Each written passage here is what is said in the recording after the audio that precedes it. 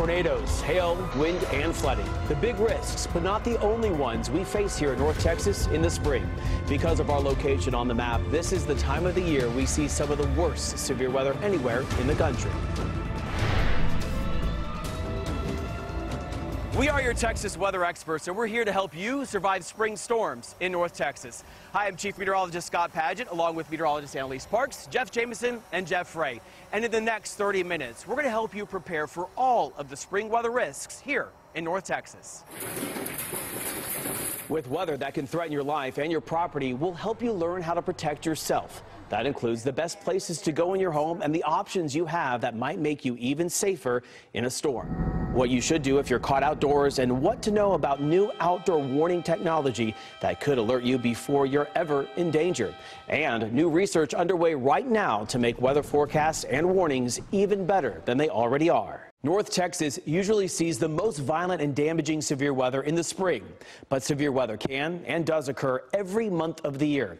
Tornadoes always get the most attention, but flooding is the single most deadly weather hazard. And hail is the most costly. Sometimes one storm can cause an excess of $1 billion in damage. Lightning is a hazard with every storm. 20 people struck by lightning in the U.S. last year died.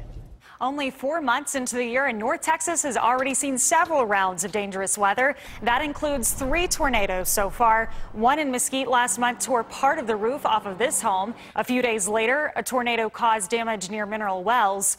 Another caused damage in northwest Parker County. But it doesn't take a tornado to cause significant damage. Wind from the same storm system brought these under construction townhomes collapsing. No one was hurt, but it shows the power of the wind. And then there's hail. Several cities in Denton and Collin County saw destructive hail up to the size of grapefruits. In this storm alone, the Insurance Council of Texas estimates between $300 and $400 million in damage. Nothing is more important for your safety than knowing what to do and where to go in bad weather. There are 3 rules of thumb to always remember. 1 is to find a sturdy, permanent, well-built building. 2, go underground if possible, and if not, get as low as you can, preferably on the first or ground floor. 3, get in an interior room with as many walls between you and the outside as you can. That gives you the most protection from destructive wind and flying debris. Protecting life and property, 2 key principles the National Weather Service takes so seriously that those words are part of the agency's mission statement. And it's a mission they carry out around the clock every day of the year. Deep in the heart of Tornado Alley is the National Weather Center, a state-of-the-art building housing organizations like NOAA, the National Severe Storms Laboratory, and the Storm Prediction Center. The SBC has a team of 32 meteorologists analyzing the latest weather patterns and data 24/7 to see where and when a threat of severe weather exists in the United States.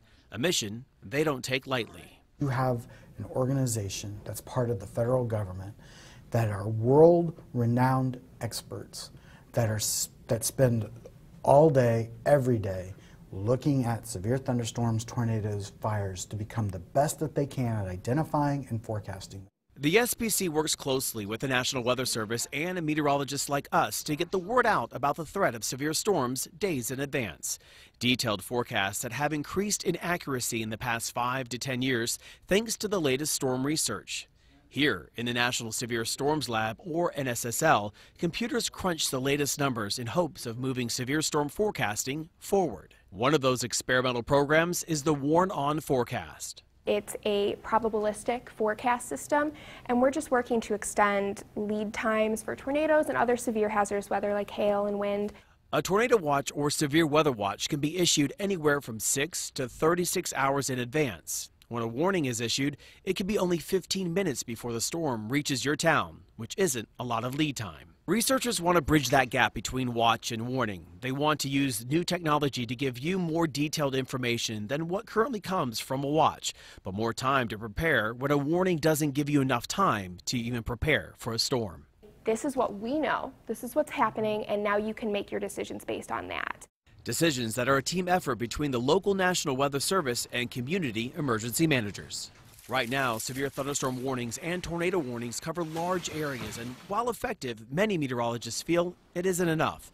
So will there ever be a day where meteorologists can forecast a tornado hitting a certain point at a certain time, hours in advance? I hope so, but it's something that we're working towards and something that all of our research is kind of going to. So we didn't think that we would have graphics that say a tornado warning is likely for this specific area a few hours out, and we did that. So I'm very hopeful that we can continue to do that in more situations. Our CBS 11 storm trackers are the eyes and ears for all of us during severe weather back here in the studio. When a tornado slammed into Canton in 2017, one of our storm chasers was right there with it.